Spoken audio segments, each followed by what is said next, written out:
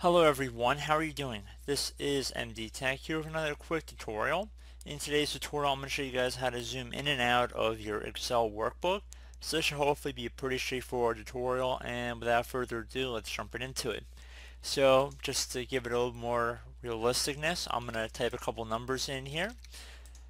And now if you go down to your bottom right corner, the first way to zoom in, which I would suggest, would be to look at this little scroll bar. You can either left one little plus sign just to zoom in or the minus sign to zoom out.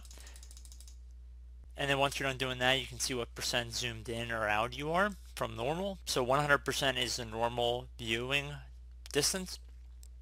So if you wanted to zoom in or out using a keyboard shortcut, you can just do the control and the minus sign to make it more zoomed out, or the control and the plus sign to zoom it in more. Alternatively, you can go up to the top and left click on the View tab, and then left click on Zoom, and then you can change the zoom levels in here as well. So I do hope this brief tutorial was able to help you guys out, and as always, thank you for watching, and I do look forward to catching you all in the next tutorial. Goodbye.